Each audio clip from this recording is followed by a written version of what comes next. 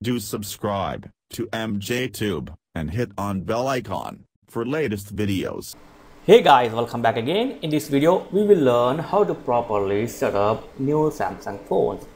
So first thing is turn on your new Samsung phone. Hold the power button for a few seconds and you will get the your startup or boot up screen.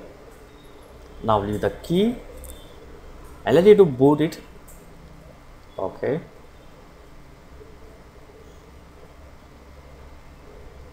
Okay, here you can choose your language.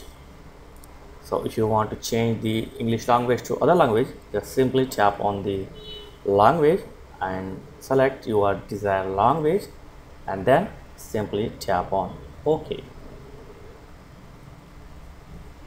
And then tap on forward arrow key like this, and this time you need to insert your SIM card. So insert your SIM card to phone, and after this check on I have read and agree to all of the above. So might be the user interface will be different phone to phone, but you need to use some common sense here. So follow the on screen instruction. So after you select it, click next, and here if you want you can bring your old data from old phone to new phone by using wireless or cable, or you can do it later. Just tap on skip this for now and click next. And here if you have Wi-Fi connection, so you can connect the Wi-Fi connection to your phone. Just tap on the Wi-Fi name and simply insert the password and connect it. Simple. If you don't like, you can do it later, then tap on skip.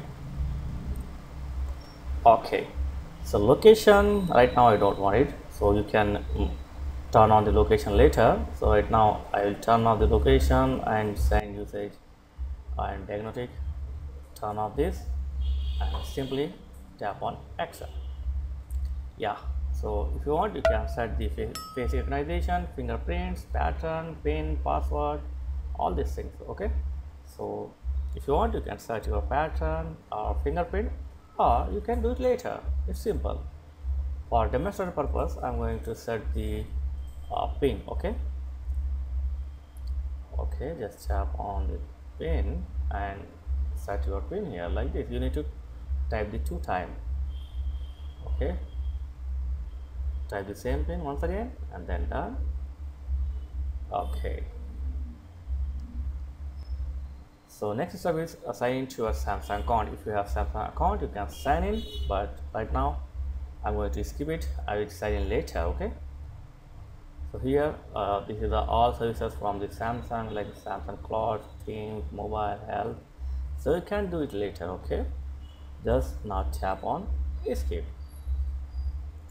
and done. Yes, simply tap on finish, and after this if you are using Wi-Fi, then it's better to let you to update all apps. So Google Play Store will auto update some your important and system app, so let it to update it.